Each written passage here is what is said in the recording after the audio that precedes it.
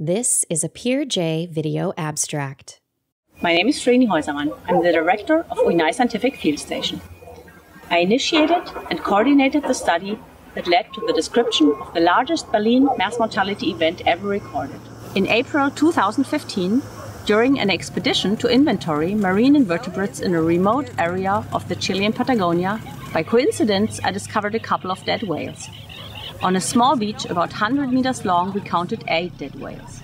We checked the area by boat, and by the end of the day, we had found almost 30 recently died whales. My colleague Carolina Gutstein and I organized an overflight during which we discovered several hundred more whale carcasses. When we flew over the first 70 dead whales in Seno Escondido, it seemed like a post-apocalyptic scene. We all had the same question in our heads. How many more will we find? What happened? Why here? Was it man-made? What does this mean for the population? And was it the first time? Could it happen again? We knew that this study requires a multidisciplinary approach. And taking into account the magnitude and significance of the discovery, we wanted to gather experienced specialists for the different aspects of the study. Carolina Gutstein and her students did the taphonomic analysis. Andrew Dale and Mike Beddington analyzed the oceanography and made the drift models. David Cassis is a red tide specialist and Carlos Oliveira the whale expert. Several more authors contributed to the study, and we all worked together on interpreting the data. There are 2 main findings of the study. The first is the discovery of apparently one of the most important feeding areas for sei whales outside the polar region. The second and perhaps most striking finding is the simultaneous death of around 350 sei whales, which marks the largest ever recorded baleen mass mortality event, which can be linked to an intoxication of red tide toxins. Sei whale is one of the 15 baleen whales. They are cosmopolitan, so you will find them worldwide, all the major oceans. They are filter feeders, so they are going to be eating very small krill, zooplankton, sometimes fish. So in this area, it is very likely that they were feeding on a very small crab. Probably these animals came close to the shore because they were looking for or searching for this kind of food.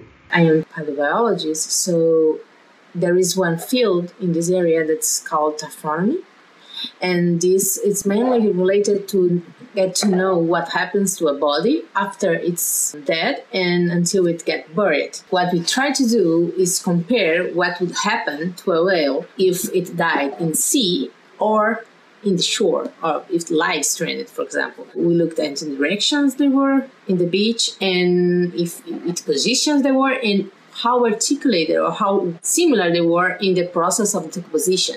We have to know if all the corpses were in the same event or not. In taphonomy or extractonomic analysis, this gave us a clue about it.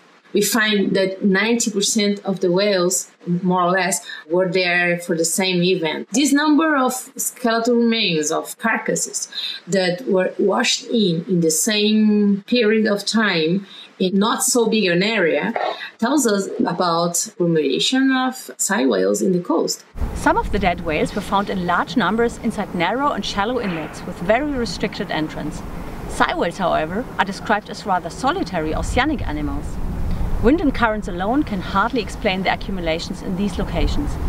So why and how did they get in such high numbers into these small embayments? So this event obviously had already happened when it was discovered, and there was quite a spread of whale carcasses in a variety of different environments over a fairly large region. And so we wanted to be able to backtrack to come to some understanding of where the death of these whales may have occurred. So drift modeling is the prediction of the pathway of objects that are floating at the ocean surface. And so you need to understand the influence of waves, of wind directly acting on those objects, and also on the underlying oceanic currents that are going to transport them. We used existing model products, so large-scale ocean models and wind models, in order to predict some of the broad-scale pattern of the distribution of these whale carcasses. The important conclusion here is that the whales must have died within the inlets, essentially. There's no mechanism that could have brought them into the inlets from external coastal waters. Whales that died within the fjords could have been exported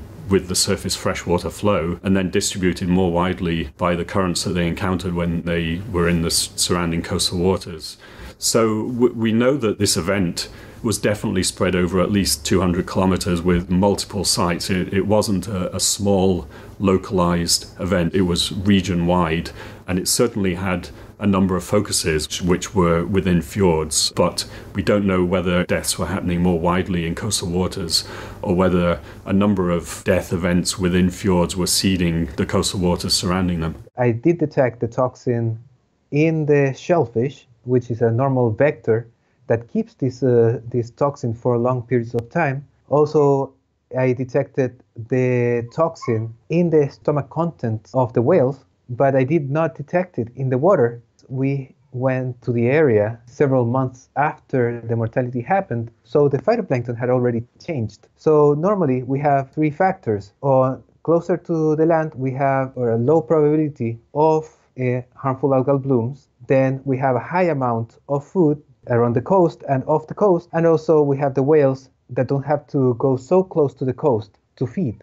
The three factors are relatively separate. During El Niño, we have lower strength and amounts of wind. So that means that there's a lower amount of nutrients that come up to feed the phytoplankton. That creates a lower amount of food, so the zooplankton and small fish have to move closer inland. Also, there's a higher probability of harmful algal blooms happening closer to the land. So we have an overlap of these two factors. Then we have the whales coming up the coast and needing to feed into this environment where the three factors combine.